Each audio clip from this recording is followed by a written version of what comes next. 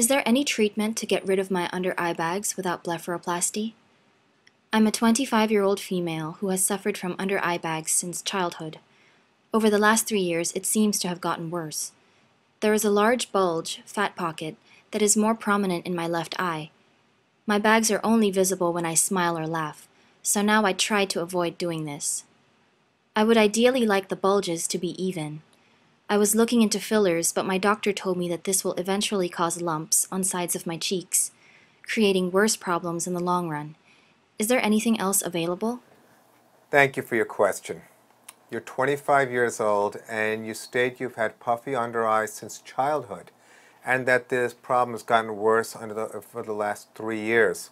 And you're asking, of course, can you have under eye puffiness addressed without blepharoplasty?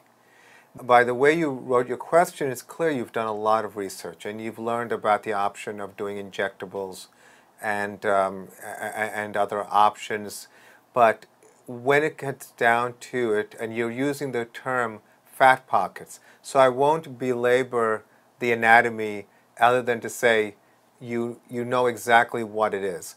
Now, I'm a cosmetic oculofacial plastic surgeon, board certified by the American Board of Cosmetic Surgery, fellowship trained by the American Society of Oculofacial Plastic Surgery in practice over 20 years. So you can certainly rely on my quest to find alternatives to lower eyelid blepharoplasty to help people look their best. I mean, our goal is to help people look the best they can with or without surgery. The reality is you're dealing with a hernia, a herniation of fat. And so although there are times when you notice it when you're smiling and you're trying to avoid smiling, which is kind of impractical and likely to be unhealthy, but rather it is about dealing with the anatomic reality. The under eye area is puffy.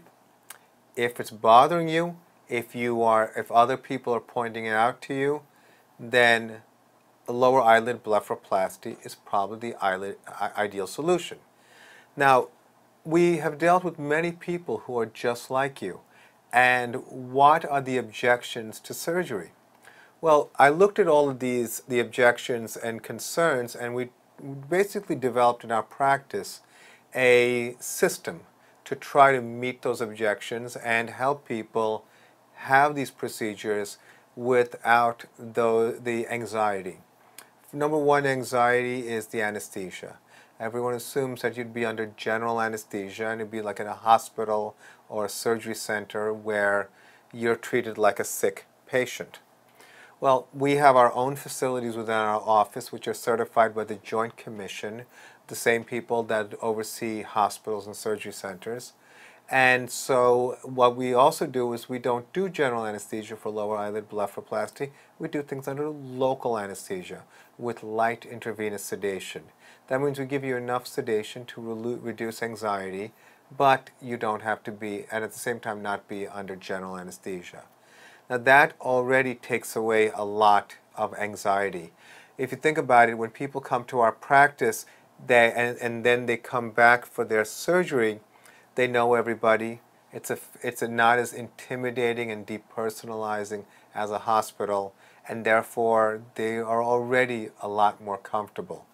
And I'll tell you that a lot of people who have avoided doing lower eyelid blepharoplasty have said to me after I did it that they used the phrase, if I knew it was this easy, I would have done it sooner.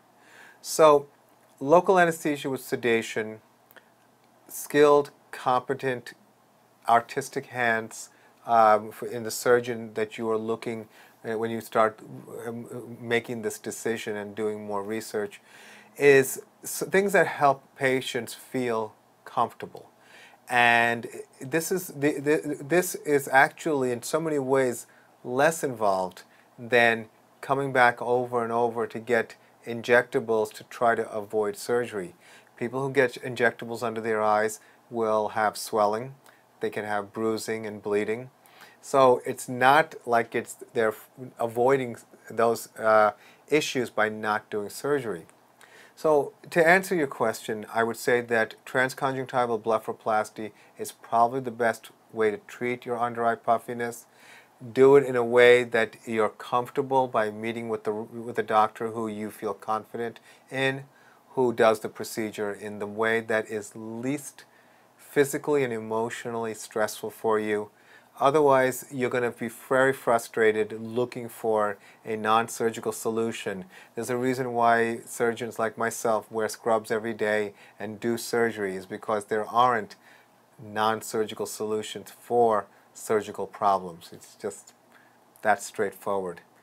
So I hope that was helpful. I wish you the best of luck. Thank you for your question.